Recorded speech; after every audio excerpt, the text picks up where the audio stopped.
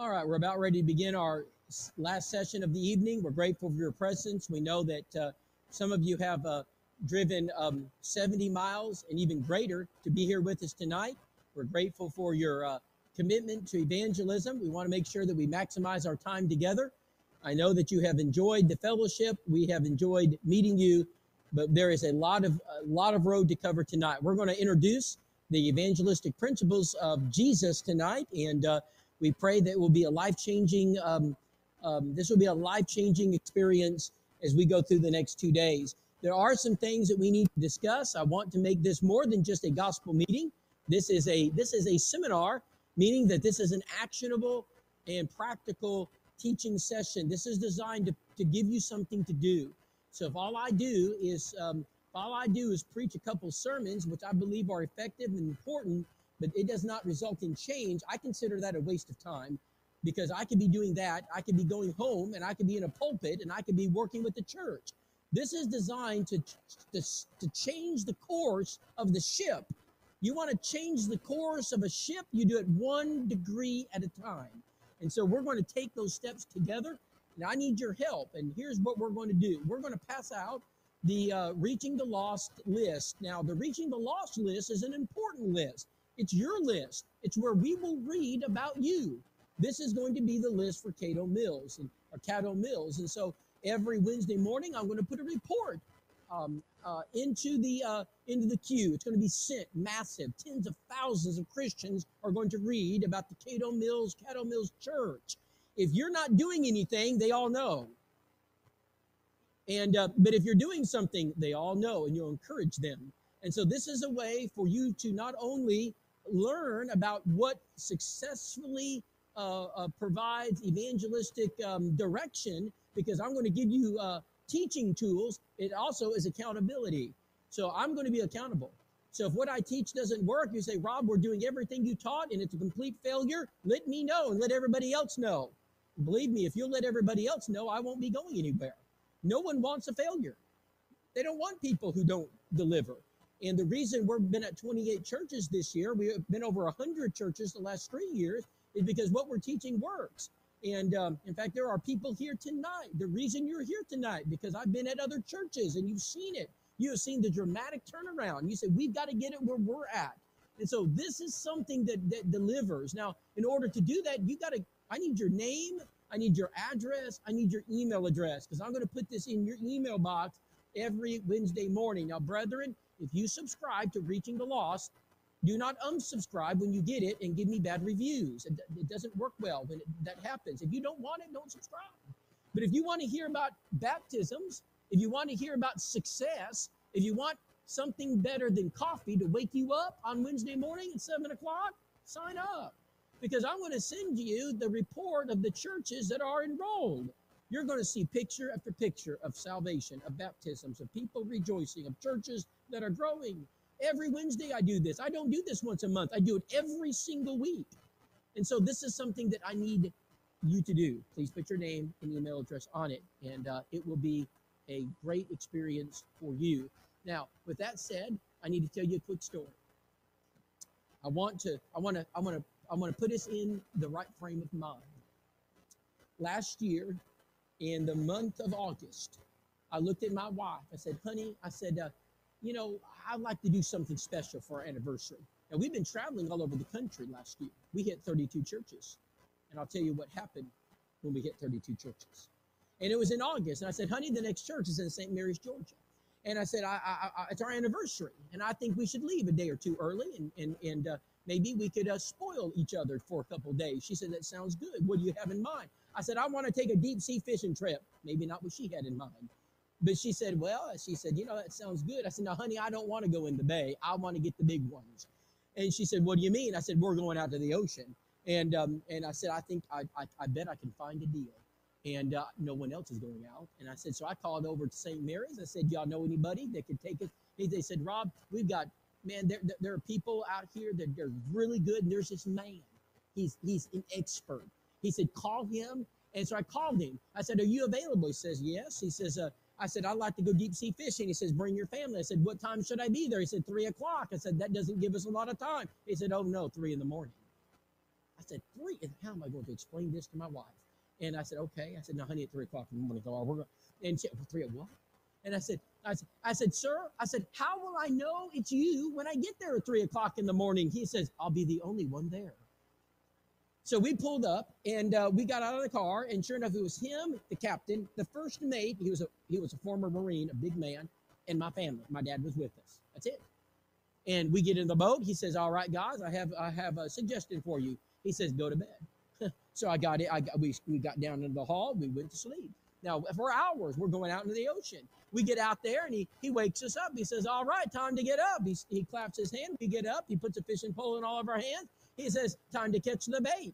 And so we throw out our lines, and he says, now everybody watch out. He says, 5, 4, 3, 2, 1, pull it in. And I yank my pole. Man, I had fish all over my line. I'd never seen anything like we all had fish, bait fish, and we're throwing it in the live well, and getting it. I said, man, this guy knows what he's doing. He counted it down. And he said, slip back in the hall, go to bed. He said, it'll be a while. So we went back to bed, and he's going out there and hitting, we're hitting it. We're in the big ones, and we're going way out there. He finally stops the boat. He says, all right, everybody. He said, who's first? And I said, I'll go first. He said, son, get ready. He said, we're going to strap you in.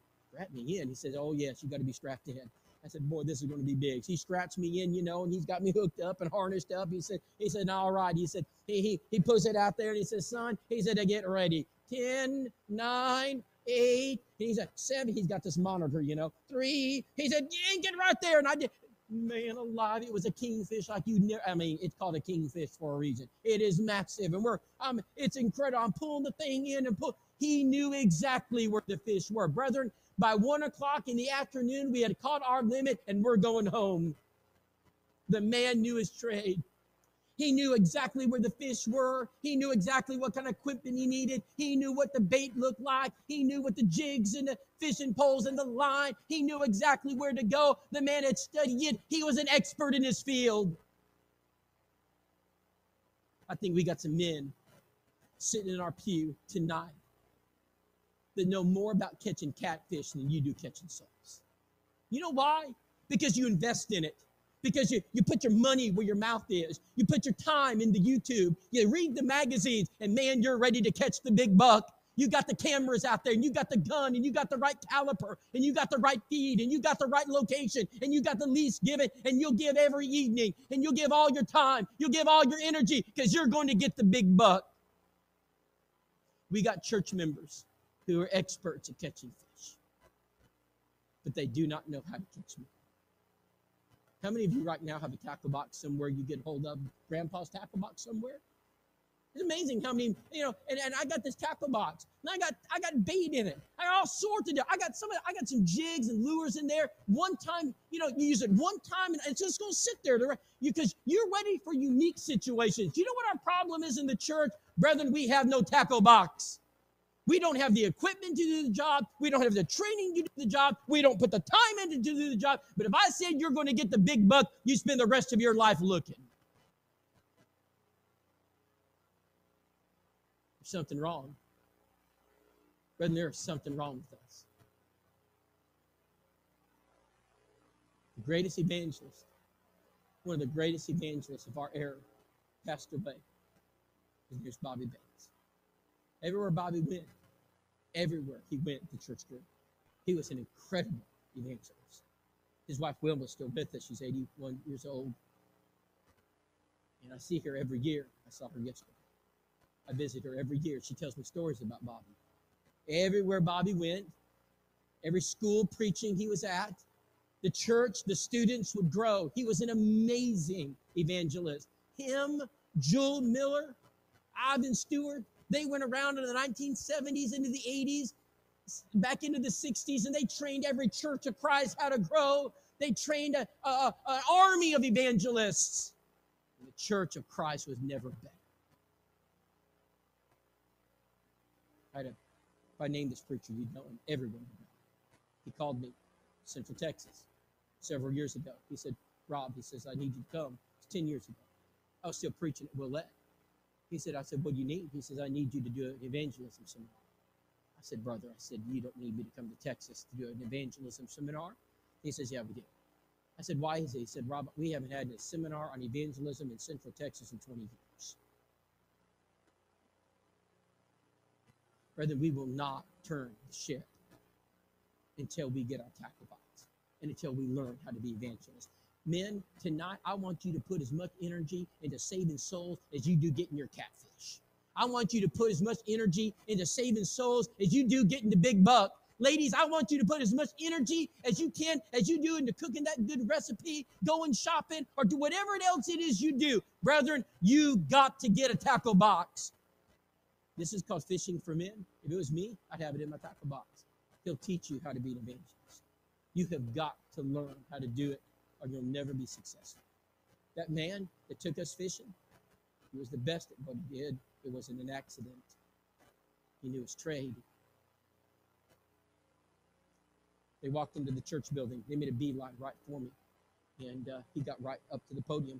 He said, you the preacher here? I said, yes, sir. My name's Rob Whitaker. He said, name's Richard Pratt. My wife, Daisy. I said, nice to meet you, Richard. He said, got a question for you, preacher. You just preach the Bible? I said, sir, that's all we preach here.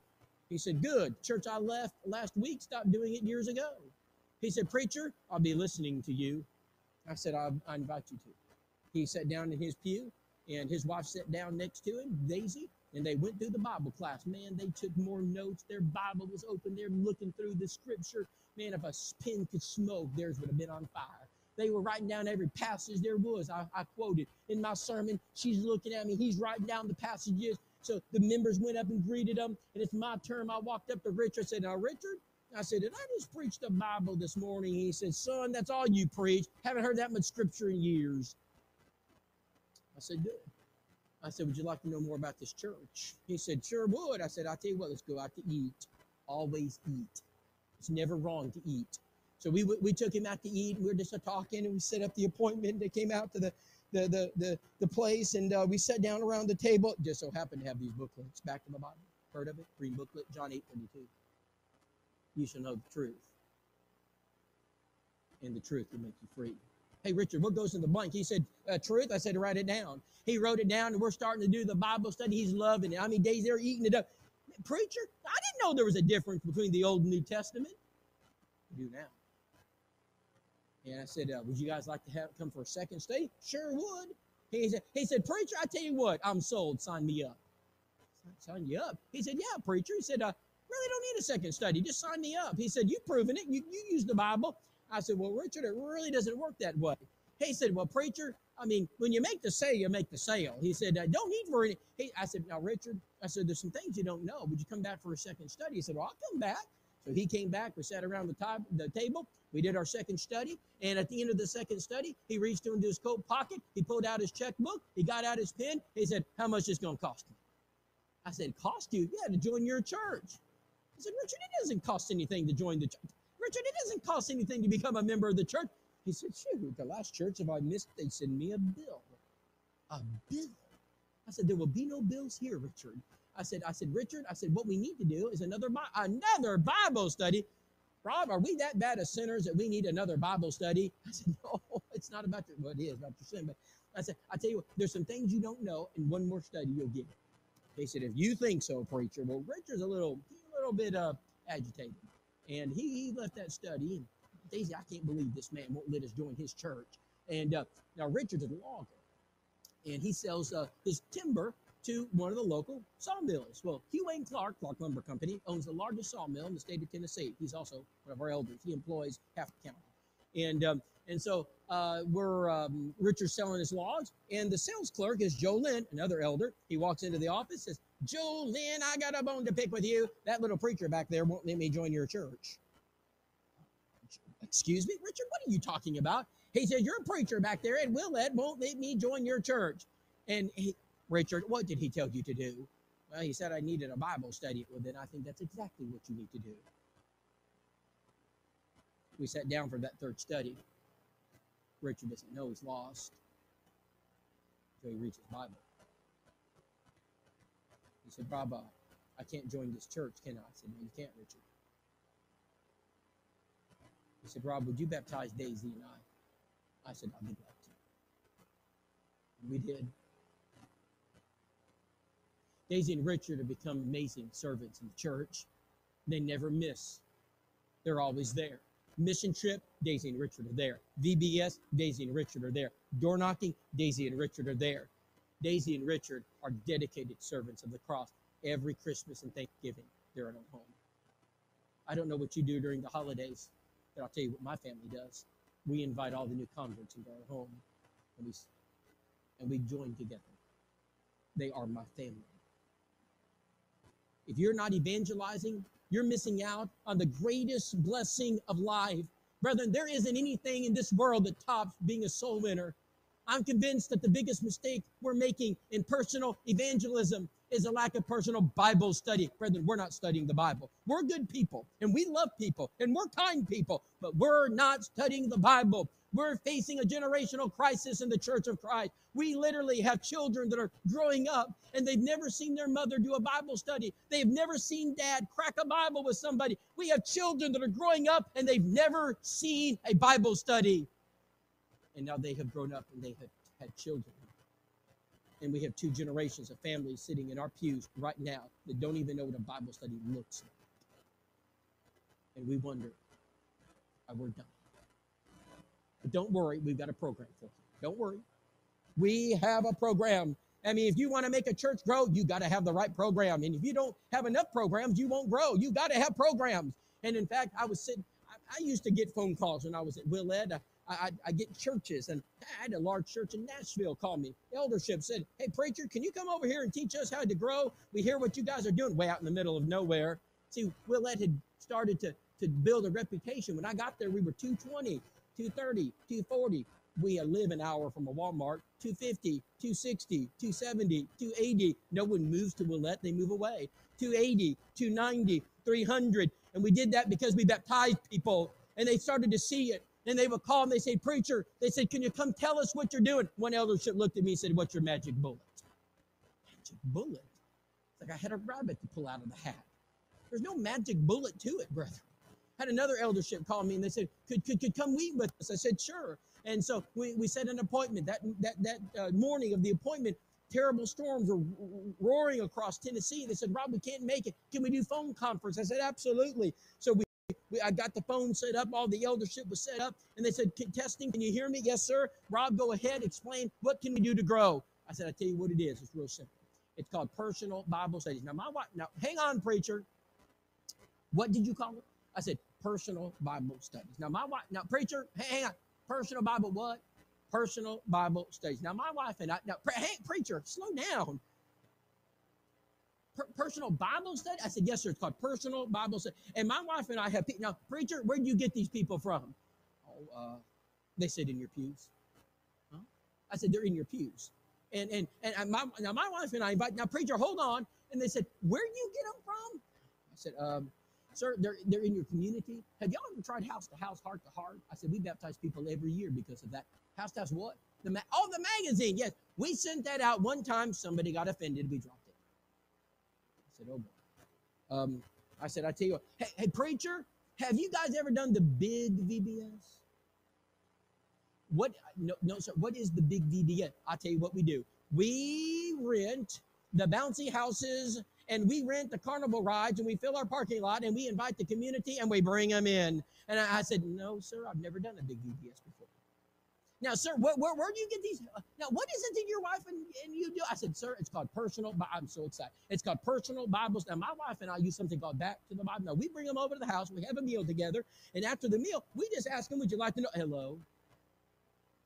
Hello. Brethren, I tried for 45 minutes to explain to an eldership that you grow churches by personal Bible study, and I couldn't do it.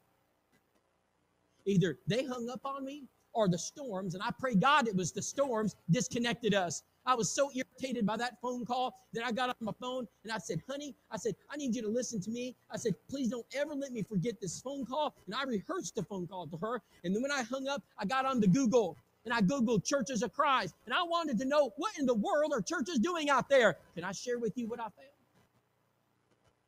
Brother, we got a program for everything. I tell you what, there's never been more programs in the Church of Christ than there are today. We've got youth programs. We have got teens. You got teens. We got the program for you. Man, we've got youth day, Bible camp. We got it all going on. Man, we come to this church. We got the youth group here, and we got the singles group. If you're a single person, we got a group for you. We got a program. Don't you worry, we'll help you find a Christian mate. You come to this church, you got the special singles ministry. Then we got the married ministry. We got the special ministry. Now listen, wives, if you got a husband, you need a ministry for him. I know he's rough around the edges. We will smooth out those rough ends. He needs a ministry. And then I tell you what, we've got the divorce program. If you go through, we got the parenting program. We got the addiction program. If you're addicted, come to the Church of Christ. We can break your habits. Depression, if you're depressed, come to the Church of Christ. Silver wings. Gentlemen, when you get older and get the silver wings, we still need you. Come to our program. We will put you to work. Silver wing. And for those of you who are older, we got Bible bingo every Friday night. We got the golden oldies. Brethren, we have a program for every person alive. But you know what I couldn't find? Jason and I looked. I want to know where the program is that teaches the church members how to do Bible studies. I want to know where the church is that's teaching their members how to be soul winners. And I couldn't find it. I was disgusted by what I read. The more churches I clicked, the more angry I got. I don't know how Peter ever made it. I don't know how Paul ever survived. I was sitting in my easy chair one night, and Nicole looked at me. She said, "Rob, they're talking about you on Facebook." I said, "What are they saying about me?" She said, "Well, listen to this. There's this preacher out there, and he's telling the church we're dying. He's telling the church we're about to close our doors. Don't believe him. He doesn't know what he's talking about." I said, "Well, if I'd name him, you'd know him, Jason." He said, "Big name preacher." I said, "Well, honey, keep reading." He said, "Yeah, there's this preacher out there. And he says that we're dying, and I tell you what, he says, don't believe him, because you know at the polishing the pulpit, Jason, we had 5,000 people show up. Did you know that? Did you know at the Lads and Leaders we had a 10,000? And did you know at the big winter retreat in Pigeon Forge we had 20,000 young people last year? We're not dying, we're growing." You know what the problem is with that number? We're counting our own people. Brethren, we're not counting the sinners, we're counting the saved. Of course it looks good when you count your own people. Brethren, I don't know a brotherhood work in the whole kingdom that would tell us we're growing. Everybody knows we're dying. Everybody knows churches are closing their doors. Burying your head in the sand isn't going to help. Brethren, you need a reality check this afternoon.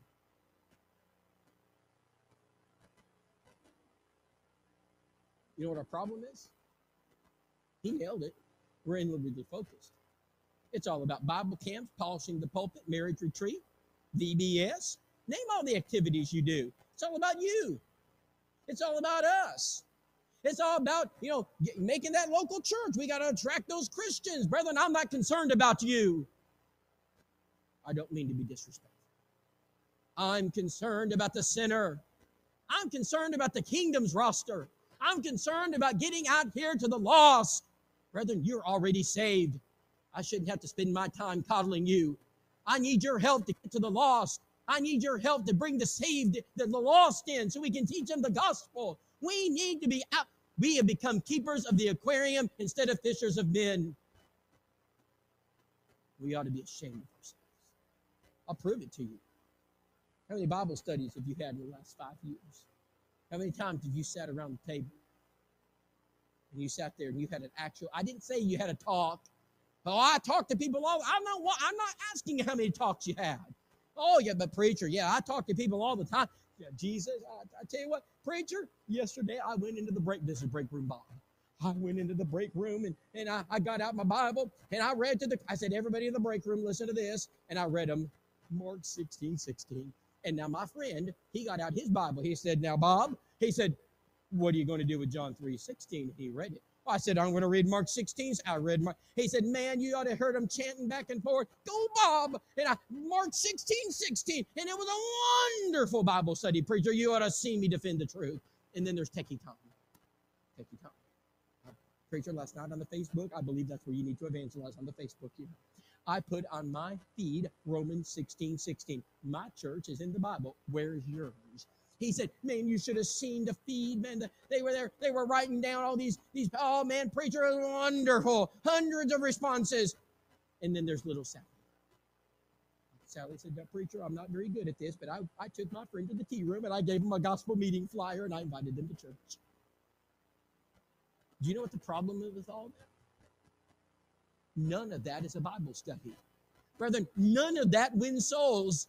The problem is that we have in our mind a concept of evangelism that has nothing to do with the strategy given by the Word of God. So tonight, we're going to begin putting the Bible back into personal Bible study. Number one, write this down. Here's your notes. I'm going to give you a bunch tonight. Open your Evangelism Simplified Guidebook to the very last page, and I want you to write down the 7 strategies for success. These come right from the Bible. Number one, you got to learn tonight that you have got to defer and not debate. You have got to defer and not debate. You cannot enter into a debate with your friend or you will lose. Brethren, if you continue to debate people about the truth, you will lose. I want you to defer every question they throw at you. You know who's going to have the hardest time in this church doing that? Jason. You know why? Because Jason is wired up. He's built to answer questions. If you're like me, Jason, I went to school and I'm going to answer every question they give me. I know the questions better than they know the answers. I know what they believe better than they do. I have studied it inside and out. I know the arguments. I know where they got it from. I know the history of it. I have the verses memorized, and I can even put it into a syllogism if need be. And I was reading about Jesus, and I noticed something. He did not do that. Jesus did not chase rabbits. When people threw out questions of Jesus, he completely ignored them. Jesus never chased their questions down. Jesus never acquiesced. He never gave up the field. Because here's the principle. If you want to write this down, he who asks the question controls the study. Why in the world would Jesus let you control the study when he is the rabbi? Why would the person who has the truth allow someone else to control the study? Because when you allow someone else to put you on the defensive and ask all the questions, you lose every time. I don't care if you're a preacher, an elder, or a brand new Christian, you lose. And by the way, Jesus never did that. We defer their questions because of one of two things. Number one, they're not asking the right question. Number two, they're not ready to hear the answer. It's either one of the two.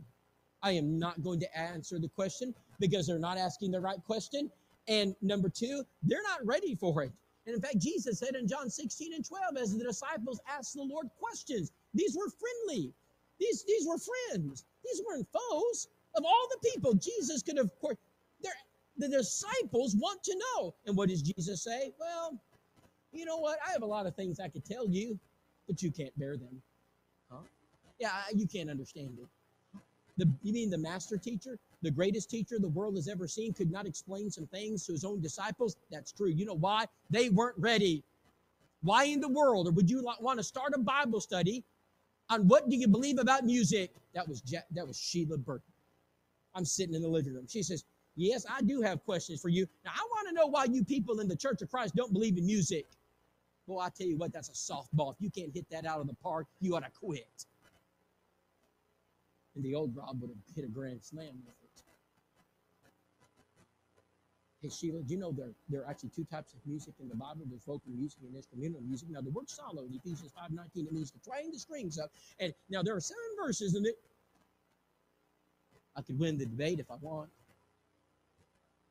But I don't care about the debate anymore. I have one goal. I want a Bible study, and I will get there. I looked at Sheila, and I said to her, I said, Sheila, that is a great question. I said, do you believe in music? I'm not going to let her control the study. I will control the study.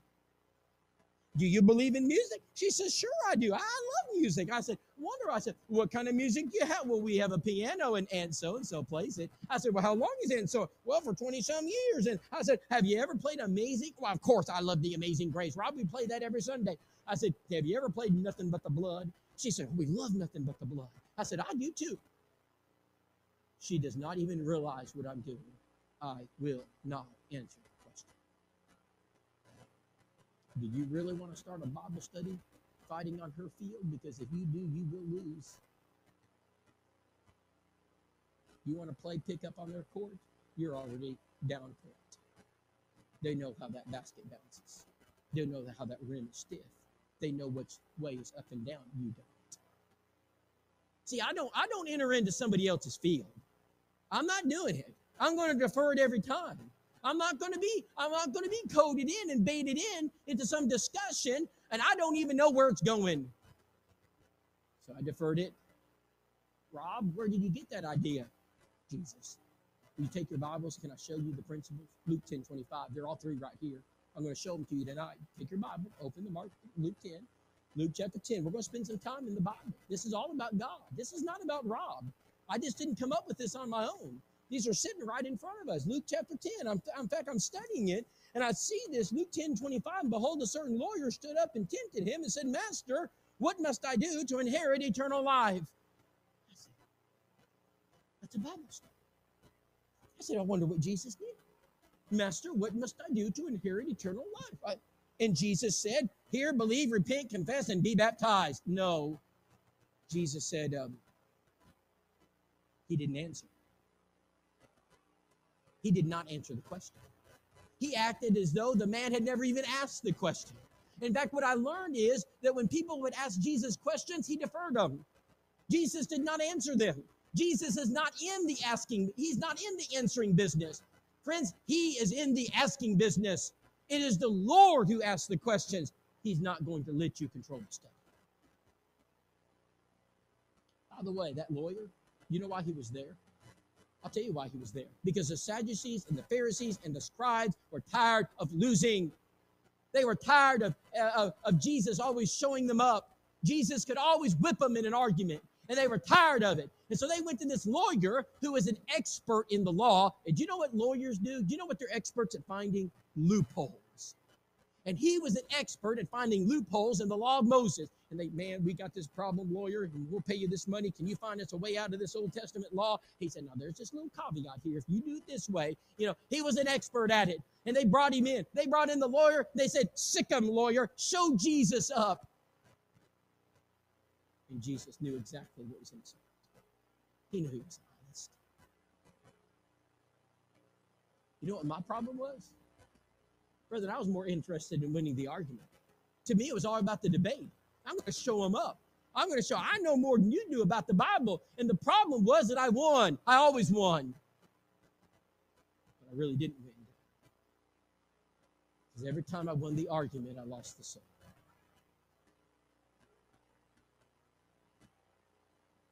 Jesus is consistent. I started to learn something. This isn't a one-time occurrence. Every time people came to Jesus, he did the same thing. He did not answer. And when we were coming to the temple, the chief priests and the elders of the people came in to him and said, Lord, they said, Jesus, as he was teaching, by what authority doest thou these things? And who gave you this authority? Oh man, if there's ever a question that a preacher would answer, it would be that one. I mean, this is my question. Is a great one here. And notice what the Lord said. Jesus answered and said unto them, I also will ask you one thing. Well, Lord, don't be disrespectful. They've asked you a question. No, I will ask you one thing. And if you can answer my question, I'll answer yours. By the way, the baptism of John, whence was it? From heaven or not? They said, they began to reason among themselves. Well, that's a hard one. If we say from heaven, he will say unto us, why did you not believe him? But if we shall say of the men, we fear the people, for they all hold John as a prophet. Jesus, we cannot tell you.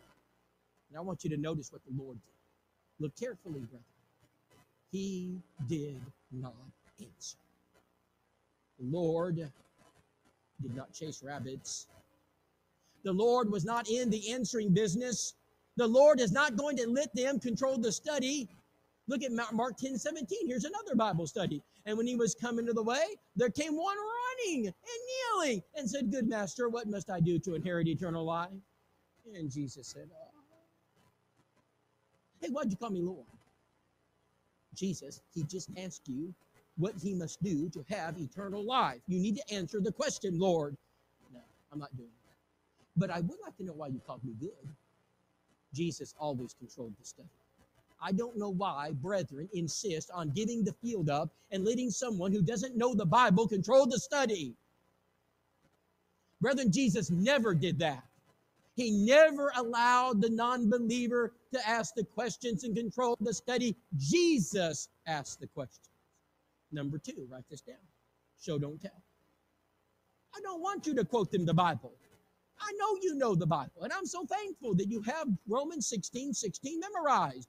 And I'm thankful that you have Mark 16:16 embedded in your mind. I don't want you to quote it. Brethren, I want them to read it. They need to read their Bibles. I don't want you to quote it to them. Rob, now my friends have told me that you people over there in the Church of Christ believe you're the only ones going to heaven. Isn't that so, Rob? Now, if that's not a set-up question, I don't know what is. But I was ready for it, and I knew it was going to come. And this is what I said. I looked over at Sheila. I said, Sheila, that is a great question. I said, in fact, I think it deserves an answer. By the way, who told you that? I don't know. I said, well, I'm just curious. Sheila, would it be okay if I showed you the answer? Oh, well, show me. I said, yeah, like we'd open our Bible. You mean like Jackie, can we have a Bible study with the preacher for the Church of Christ? Now, Sheila, I don't think it's ever wrong to study the Bible. Brethren, I am not going to tell her. I don't want you to tell anybody. It doesn't matter what you say. The authority is not on your lips and tongues. We need to get them to the book. This is where religious error is defeated. This is where moral walls are brought down. We need people to come face to face with the Word of God, and Jesus taught us to do it. Look at Luke 10. And behold, a certain lawyer stood up and tempted him and said, Good master, what must I do to inherit eternal life? Jesus deferred it. He did not answer. He said, He said, what's written? Written? Jesus, just tell him. Why do you want them to go read some book? Jesus, you are the Word, just tell him. He says, no, I'm not doing it. What is written in the law? I don't want you to go to commentaries. I don't want you to go to the Mishnah or the Talmud. I want you to go to the law of God. Now, I missed this for years, Jason. I didn't see it. Plain as day. How readest thou?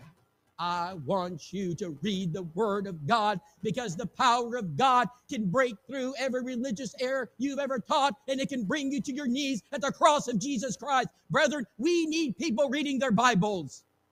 This is where the power is. And I'm not ashamed of the gospel of Christ. And I'm not telling anybody anything. When I get to the lost, I'm going to have them read their Bibles. It's easy to tell Jason no. It's easy to tell Rob no. It's hard to tell God no. Let them read Mark 16:16 and let them try to tell God it doesn't mean what it says. I'll tell you it doesn't mean what it says all day long. Because I can argue with you and win. You will not win when you argue with God. God wins every time. Why don't we use the tool He gave us? But we'll tell him all about it. Now in Mark 16:16 it says, I don't want you to tell him what Mark 16:16 says. I want them to read it. Remember I told you that Scarlett told me 2 things I'll never forget? I told you one. Let me tell you the second one. The second one, it's amazing. We were sitting there in this conversation and going back and forth, and Scarlett had just finished story number 1. She says, now, Rob, I got to tell you what happened after I became a Christian. I said, well, Scarlett, what happened? She says, well, my life was miserable, Rob. I said, well, what do you mean? She said, when I became a Christian, my friends, they were relentless. Scarlett, why'd you do it? Scarlett, your mom was a Baptist, your grandma's a Baptist, your dad's a Baptist, your brother's a Baptist, great-grandma's a Baptist, and so-and-so's a Baptist. Scarlett, why'd you do it? Scarlett, come back. Scarlett, you shouldn't have done that. I was in my room. My best friend said, Scarlett, we got to talk. I said, well, what's wrong? She said, I don't understand what you just did. And she says, well, what do you mean? She says, Scarlett, why? I mean, of all places, the Church of Christ? The Methodist? The Presbyterian? Why would you go to the Church of Christ, Scarlett? Of all places, you know how strange those people are. She said, Rob, I'd had it up to here. She said, I looked at my friend and I said this. I said, do you really want to know? Because if you know what I know, you'll do what I did. I believe those are some of the wisest and strongest words I've ever heard come out of a baby's mouth. And she sounds a lot like her daddy. Sheila, we have no choice because it's what the Bible says. Brethren, when people come face to face with the Word of God, it gives them no choice. You either obey or you don't. Through thy precepts I gain understanding, and I hate every false way. No more gimmicks, no more carrots, no more sugar sticks, no more programs. Brethren, we don't need any more programs in the church. What we need are evangelists. We need to rise in our pews, an army of soul winners, as soldiers to go out in our communities and fight for God. Because if you'll fight for Him, He'll win. He doesn't know how to lose, just we do. We're good at losing, by the way. We've been losing for 40 years. And we just accept it. Your God doesn't know how to lose.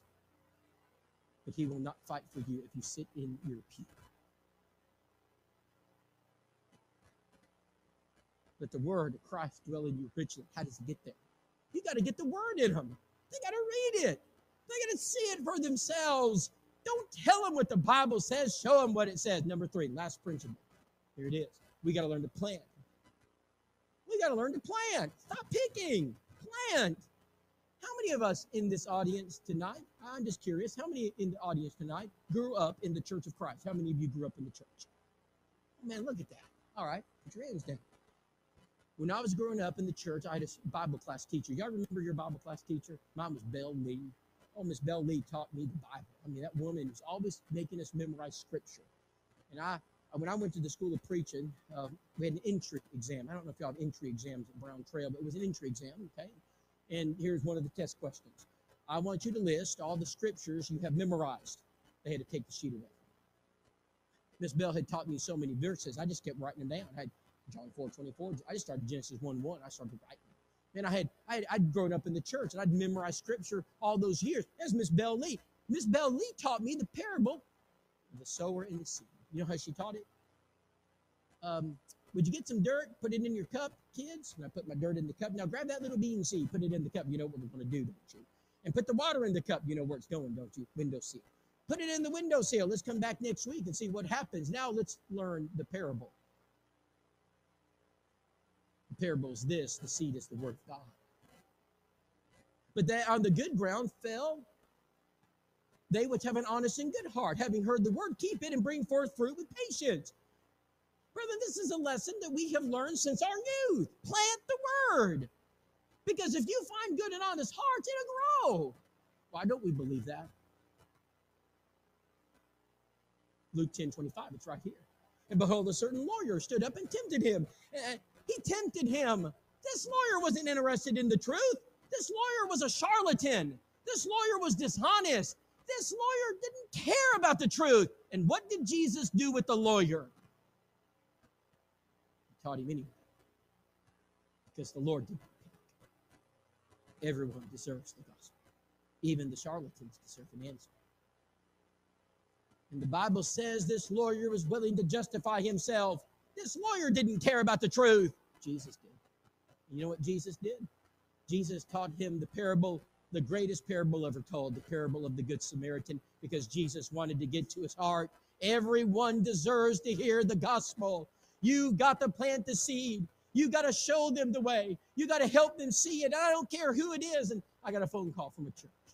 Hey, preacher, you guys been growing out there at Willette. I said, yes, sir. Could you come in over here to this church and could you bring a team and just kind of show us the ropes? This is a big church. And I was surprised they called me, really. And I said, sure, I'll grab a bunch of, I said, I'll tell you, how about July? I'll get my young people, we'll come on over, and we'll spend 4 or 5 days. Can you put us up? And they said, sure, feed us. Absolutely, I'll be there, always eat. Always eat.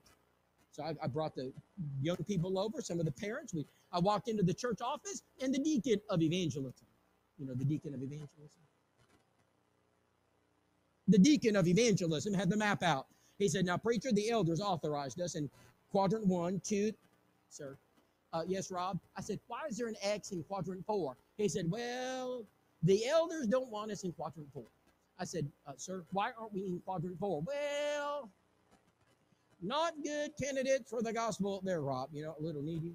Yeah, they're going to ask for money. And we don't want to go in now, Rob, in quadrant 1, those are the kind of people we're looking for. Now, Rob, we're going to send you right over there. Yes, Rob. I said, brother, I think you just send me to quadrant 4. Why in the world would you want to go to quadrant 4? Because if the Lord was standing here, that's exactly where he would go. Brother, who gave us the right to determine who we teach and who we don't teach? They're not good candidates for the gospel there. We do it all the time. I'm going to show you how we do that. Preacher, now, I tell you what, Jason, I know you just came here, but you stay away from that hill. There are 2 women living together over there. And you know what that means, Jason. Stay away. Now, Jason, over there, they got beer cans on their house every Saturday night. We don't need that kind in the church. Now, over here, they've been going to that church all their life. They're not reachable. Now, Jason, this house over here, he used a 4-letter word on me 20 years ago. Stay away from them. Now, Jason, that house over there, he is the preacher of that denomination. Brethren, when you're done eliminating everybody, there's no one left to teach, and you're good at it. You know why we don't teach anybody the gospel? Because you have eliminated every sinner you know already. Well, you can't teach family, can't teach friends. We probably lose the relationship.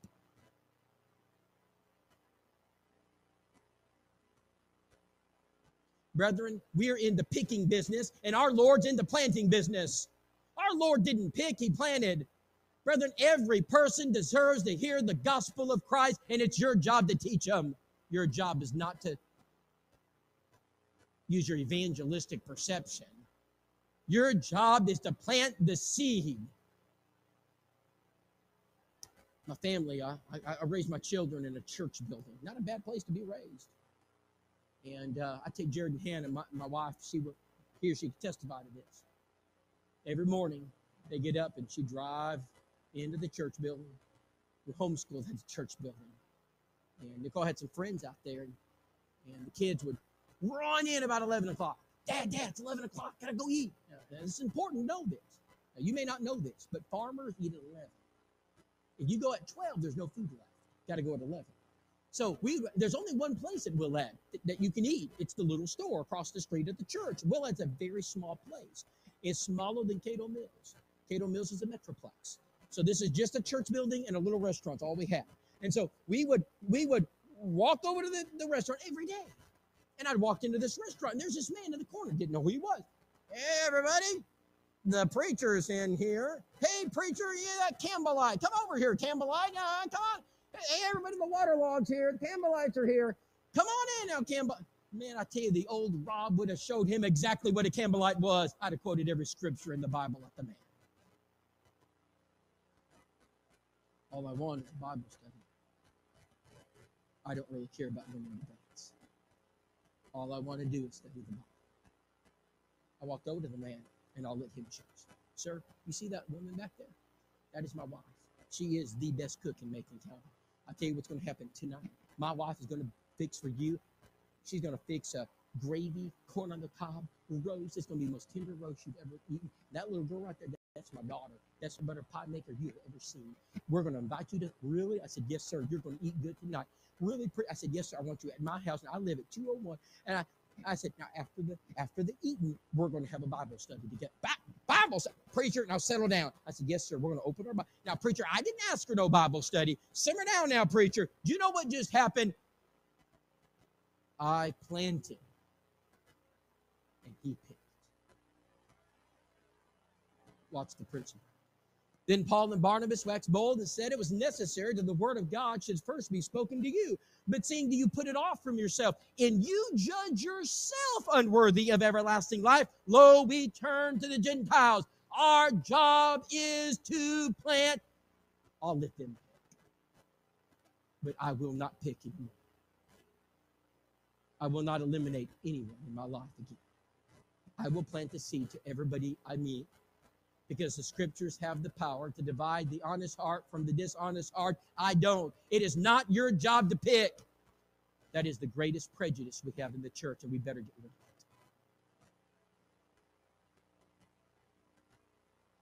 3 principles I've taught you tonight.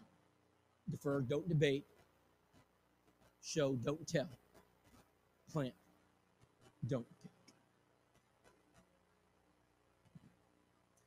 I left our second work, and it's been a year or two. And One of the members of that church caught me at Paulson the pulpit. So I'm in the hallway. Hey, Rob. He said, hey, brother. He said, I need to talk to you for a minute. I said, sure. He said, can you come up here to the side? I said, oh, boy. He pulled over to the side. He said, I got a problem, Rob. I said, what's going on? He said, we got a new preacher. And I said, well, how's he doing? He said, well, Rob, he's teaching a new evangelism strategy. I said, well, I'm all for it. Tell me about it. I may learn something, you know. He said, he calls it conversational evangelism. I said, well, I don't even know what that means. I said, well, what does that mean? He says, well, he says Generation Z, P, or D, whatever we're in today, they don't like Bible studies. I said, really? He said, they don't respond well to it. I said, I didn't know that. I have Bible studies all the time. I didn't know this yet. And he said, yes, they don't like them. And he said, Bible studies don't work today. I didn't know that either. And he said, Rob, he thinks what we need to be doing is we need to have good conversations with people about the Lord, little talks, and then get them interested. And then invite them to church. They hear the sermon. They come forward, and he baptizes them. I said, who am I to dismiss conversational evangelism? Brother, how many baptisms have you had since I left? We haven't had one. May I submit to you tonight that if you want to be effective at helping churches grow, you do Bible studies. The Bible says the law of the Lord is perfect, converting the soul, and the testimonies of the Lord are sure, making wise the simple. Brethren, what simple people need today is a Bible study. They don't need your little talks anymore. We need to get people in this book. I'm going to share one story, and then the lesson starts. Several years ago, he told me this story. After he told it, I wrote it down. I said, would you mind if I share this with every church? He said, you may share it if it will help. I had little interest in the church in my teenage years. When I was about 19 years old, I noticed there's something missing in my life. So I began to search for the church of the Bible. I visited several denominations after I joined the Navy and looking for the church. I ended up being based at an air station near Pacoima River, Maryland. At the same time, I was unaware. I had a brother named Terry, and he was actually studying the ministry in the church. I didn't know. One Sunday morning, I decided to take a taxi to the nearby church at Christ at Lexington Park, Maryland. I was immediately surrounded. They showered me with attention. They took me out to eat. They invited me in their homes. They invited me back. It was wonderful. They even gave me a ride from the base to the church. They provided me transportation from that day forward. I did not know anything about the church, so I took communion like everybody else. Now, soon after I attended, one of my friends, he was a young fellow sailor, he asked me, he said, you remember the Church of Christ? I said, no. He became aware of it, and he said, well, you don't need to take communion. He said, I didn't understand that, but I kept going. Now, the members continued to be very hospitable. They invited me into their home. It wasn't long before their minister, his name was Frank Starling. Frank said, would you like to come over to my house and eat? Sure. I went over to the house, and after we ate, he brought out this old film strip projector. And he hooked it in and turned on the Jewel Miller film strip Bible study. Well, I watched the Jewel Miller film strips. I lost all the lessons. When I finished watching the lessons, it was obvious. I'm at the church that you find in the Bible. I was baptized May 16th, 1965. Brethren, do you know why I'm telling you this story tonight? Because if that Bible study never happened, I would not be here. Because that man is Gary Whitaker. Brethren, I want you to understand tonight what the power of one Bible study is going to do. Because of that one Bible study, my dad decides he's going to marry a Christian. He goes looking. He goes all the way through Ohio looking. He finally finds this young lady. She's the preacher's daughter. Her name's Kathy. Grandpa quickly wanted to know what his intentions were. He married her. Because of that one Bible study, they come together and they have 2 children. Their firstborn is Rob. Because of that one Bible study, Rob's going to grow up and he's going to become a Christian because of that one Bible study. My sister, Christina, she's going to grow up and she's going to become a Christian because of one Bible study.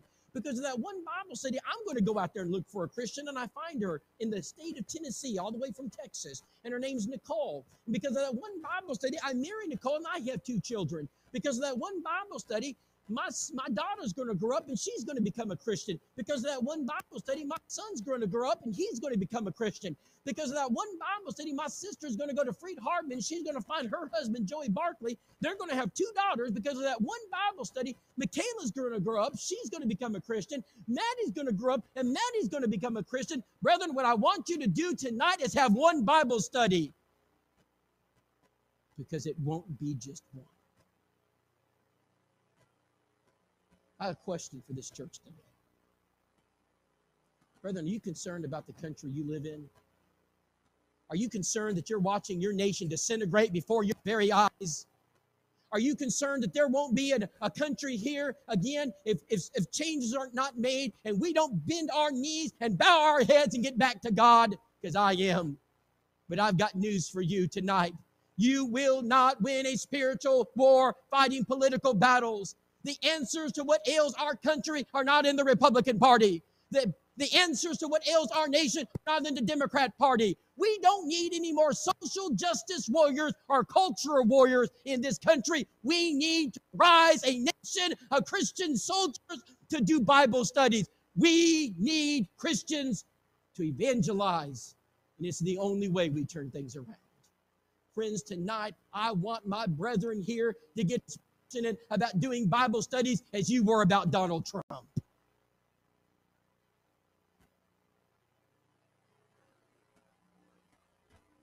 want you to love souls as much as God loved you and gave his son. Brethren, I want you to evangelize. And if I got to get down to my hands and knees tonight and beg you to do a Bible study, if that's what it will take on tonight. But not until the church of Christ awakes out of the pews, the sleeping giant who has failed for 2 generations, will this nation ever have hope. Will you come back tomorrow for me? Because we're just getting started. Brethren, I'm going to give you 4 more principles tomorrow that will work. I get them right from the Word of God. And if you'll take these to heart and you'll implement the strategy that I'll teach you tomorrow, Cato Mills will never be the same. I love you, brethren. Thank you for being here on a Friday night. And I hope that you'll take a look at some of the materials that we have. Do not forget Fishing for Men. It's a great tool. And it's one that I'd highly recommend you put in your toolbox. It's one that would teach you from me. You're going to learn from one of the greatest evangelists who've ever lived in the last century. And I hope that will help you. All right. Let's go get a good night's sleep. Let's come back. Don't forget, tomorrow morning at 9 o'clock. Is that right? 9 o'clock. The most important lesson of the series will take place. It's the most popular lesson of the series. Everyone tells me, Rob, that was the best lesson in the whole thing. So you haven't had that yet. You'll get it tomorrow at 9 o'clock, so don't oversleep. I believe the church here is providing a fellowship meal, a potluck. Is that right? So those visiting, you'll have meals provided right here at the building. So we want you to come and be a part of the fellowship. Don't forget, after lunch is the men and women session. And as long as my wife is back up to speed, and I pray she is, she'll be teaching that ladies session. And ladies, you don't want to miss it. There are gifts that you have that we need to teach you how to use. And men, we're going to put it into gear. And so this will be an exciting time. I'm thankful for your presence. I know you've driven a long way. Is it okay if we bow before we dismiss? Is there any other announcement, Jason, we need to make? All right, let's pray together. Oh, Father, and we thank thee for your generous mercy and grace. You've given us more than we deserve. Our hearts are heavy, Father, as we see the kingdom in this country diminish in influence and in size. Father, we know thy word says to lift up our eyes and look on the fields, for they are white unto harvest. May we believe that. Father, we pray that the church would evangelize again. We pray that we would grow. Father, for we know the answer is not in our politicians, but it's in the great physician, Jesus Christ. We offer this prayer in Jesus' name. Amen.